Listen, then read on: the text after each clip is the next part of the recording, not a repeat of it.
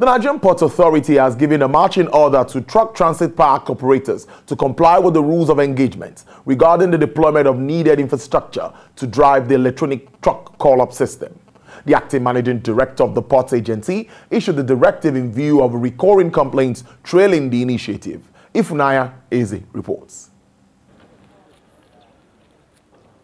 On arrival at the Lillipond Truck Transit Park, the acting managing director, Nigerian Ports Authority, and members of the executive management team went to the electronic truck call-up platform monitoring room to see things for themselves. And then it was time to question why congestion is still prevailing in spite of the truck call-up initiative. They are supposed to have deployed some barriers, some bollards, some automated gate systems. Some have been deployed, some have not been deployed. And those are the ones that have been deployed are not fully functional. There are still a lot of human interference in the functions of those gates. There are indications, however, that those that are meant to provide solution are actually sabotaging the system. Operatives working in the Lagos seaport environment are seeing the platform as a quick money-making machine. Reports of extortion, counterfeiting of documents, and duplication of codes of the Eto app have become the order of the day.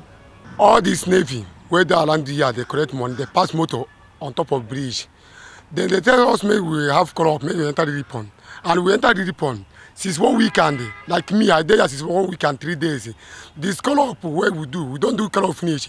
To pass motor, go be problem. It's so disappointing when we see MPA officials taking bribes, generating call-ups, stealing our e-call-up codes, selling it back to us. Like some of this truck will be stuck here in Lillipond for over 2 weeks. And by the time they get to the port after 3-4 weeks, you find out that their codes are already being used to access the port. Who can do that? The Ports Authority says allegations will not be treated lightly.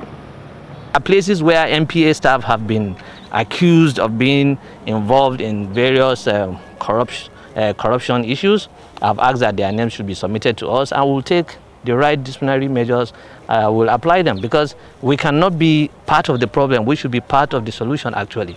We are working with the CP, Lagos State, and there's also CP Marine. We'll discuss with them.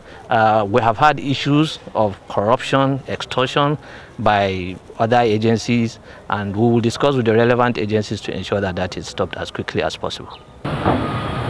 Meanwhile, the traffic situation along the port corridor continues to cause undue delays to the logistics supply chain, especially for export goods.